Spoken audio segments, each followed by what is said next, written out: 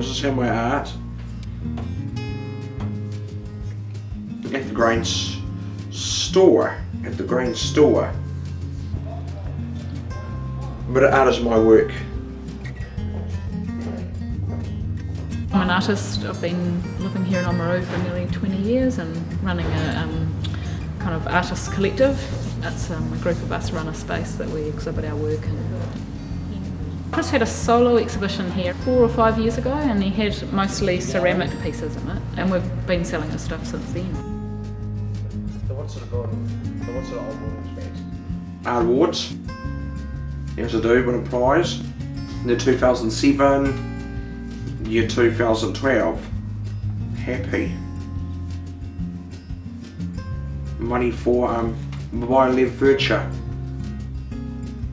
Art Awards. Of a share. Come from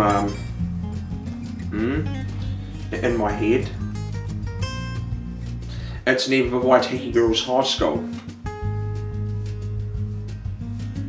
Chris has very defined interests in things and fascinations with things, and yet he has an incredible memory. Like, he can draw and reproduce images that he's just studied and then will draw from his head. You know, he doesn't have to be looking at them to draw them, which I think is amazing. He must have an incredibly photographic kind of memory because it really shows up the detail that he gets in the works that most people would just forget, I think, unless they were actually drawing it from life.